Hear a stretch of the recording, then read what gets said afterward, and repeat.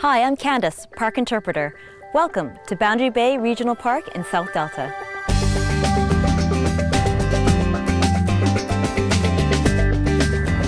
Think your commute is crowded? Try being a bird at Boundary Bay.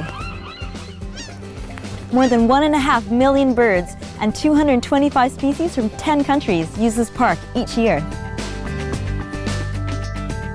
Conveniently located halfway between Siberia and South America, this park is part of the Pacific Flyway, a chain of wetlands that forms North America's most popular migration route.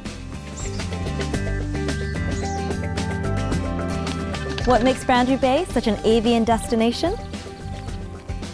Why, proboscis worms, megalops, and the elusive ghost shrimp, of course.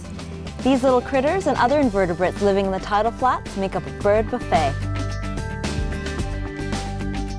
Created by the mighty Fraser River, these mudflats also provide shelter from harsh storms.